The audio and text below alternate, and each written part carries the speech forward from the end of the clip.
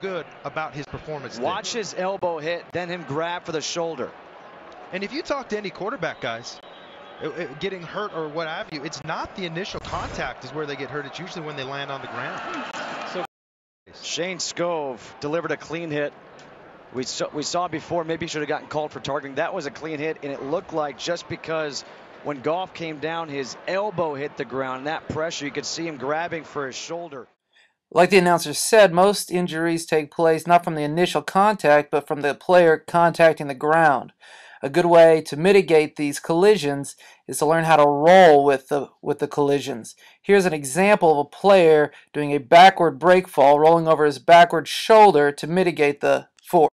Many times from this position, we see a player fall backwards to hit his head on the ground or break his collarbone like we just saw. Here, the player rolls over his right shoulder, and that way the force isn't directed directly against the back of his skull.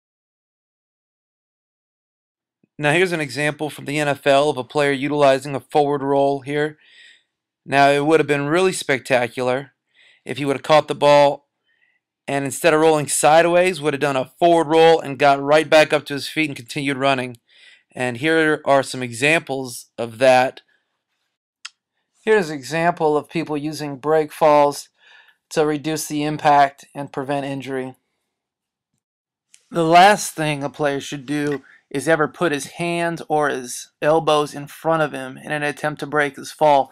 Those are small bones, and that's where you get collarbone injuries, broken wrists, broken elbows.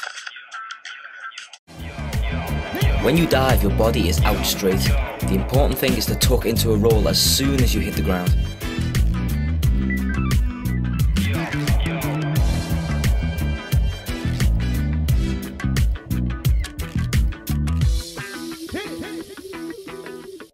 Okay, as well as the PK roll being able to save your head, it can also save your knees and your ankles, because recent tests have shown that it can take up to 60% of the impact away. So we're going to demonstrate that by front somersaulting off something really high and using the roll on concrete. This is just to show how practical the roll is. Note that it is not part of the progression levels. With this one, if I drop straight down, all the energy is compressed above itself, which isn't good for the knees. If it's got forward momentum, the roll spreads the impact out across a larger surface area, saving the ankles, knees, and most importantly, the head. Key point here is not to let our elbow hit the ground as we go forward into our roll. You do not want that. We want to go up our arm from one shoulder down the opposite side to our hip. We don't want to roll directly over our spine for this roll.